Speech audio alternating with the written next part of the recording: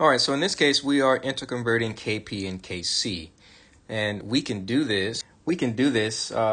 From understanding that pressure is proportional to concentration for gases in a system. So where that comes from is, let's take a look at the ideal gas law equation. PV is equal to nRT.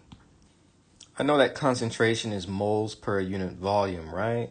So let us change this. If I bring V over, I end up with P is equal to N over V times RT. This is, by definition, concentration. Moles, N represents moles here, per unit volume. And so this tells me that pressure is proportional to concentration. So using the ideal gas law as the basis, the book goes into how you can derive this from this.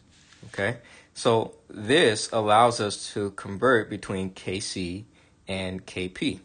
So what do you need to know in order to do that? You just need to have the chemical reaction equation here so that you can count delta N, the change in moles. Okay, in these formulas, delta N stands for the change in the number of moles, but moles of what? Of gas caused by the reaction. So how do I find change in anything, right? It's final minus initial. So in the context of a reaction, what is your final? Your products. Delta N is equal to moles of products minus moles of reactants. So how many moles of products do I have total? 2. How many moles of reactants do I have total? 3 plus another 1 here is 4. So for this reaction, delta N is minus 2. Okay, minus 2. And you can see how that is. I have 2 moles of product, and then I'm going to subtract from that the total number of moles of reactants, which is 3 plus another one, 4. So 2 minus 4. 2 minus 4 is negative 2. So they say write an equation to show us how to calculate Kp from Kc. So we're going to use this one. Okay, so what is Kp equal to?